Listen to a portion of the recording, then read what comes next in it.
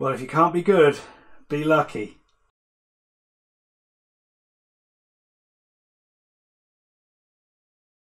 Hello everybody and welcome back to Very Biased Opinions. It's another review of an Oxford game. It was a huge sellout crowd at the GRANDSTAND Stadium tonight for a last 16 game against Sunderland in the Carabao Cup. Both these sides being in the same division would have taken it as a great opportunity to get into the quarterfinals. It's the first time in God knows how many years Oxford would have got in there, over 20 I think. 5 changes for Oxford United, 2 of them enforced. Cadden and Brannigan are both injured. They were replaced by Baptiste and Long. Elliot Moore came in at the back for Messinio. Taylor started up front instead of Mackie. And Rob Hall started instead of Mark Sykes. Good to see Robbie Hall starting a game. Unfortunately, ex-Oxford's Chris Maguire was suspended for the game. Would have been nice to see him. I'm sure he would have got an interesting reaction from the fans. Goalkeeper John McLaughlin came back in goal after Burge was injured in Sunderland's last game. He had recently been dropped and he's now brought back in. Isn't he a Scotland international or something? What's going on there, Sunderland? But still a very strong Sunderland side. And as I said, this game was very much a coin flip. A lot at stake. Big atmosphere. Last 3 games between these sides ended 1-1. So gee, wonder what the score's going to be. So somehow, some way, Oxford got through this game, folks.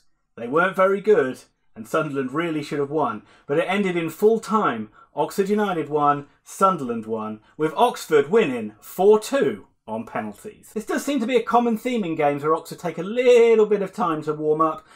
They were sluggish for the first 10 minutes or so against Rochdale. That was the same here. Sunderland had all the early play, and it took Oxford a while to get going.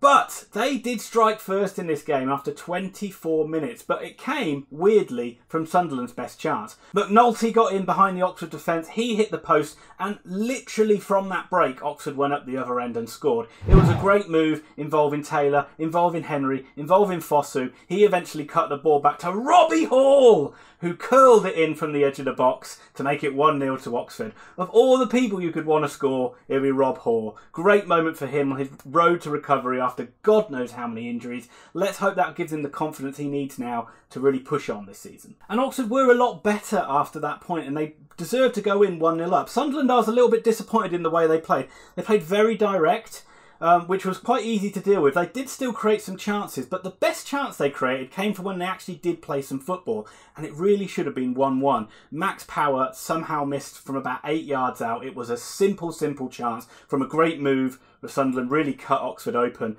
and Oxford breathed a sigh of relief and went in 1-0 at half-time.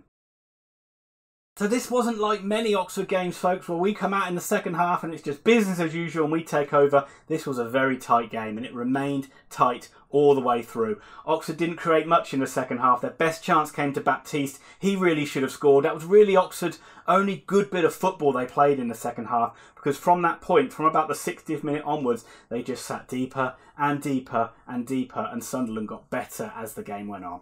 Sunderland chances were racking up. They were racking up corners. They were racking up possession. It really just looked like a matter of time before they'd scored. You're just hoping that Oxford could somehow hang on to it. For some reason, Oxford just looked sloppy. They were like second best to everything. Even like balls in the box were dropping to Sunderland players.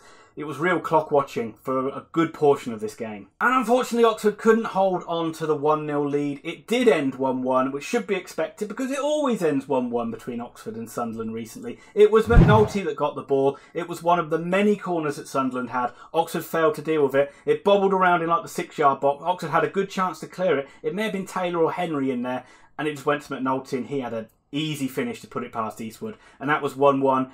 And really, it only looked like one winner from that point onwards. And indeed it was. It was very nervy.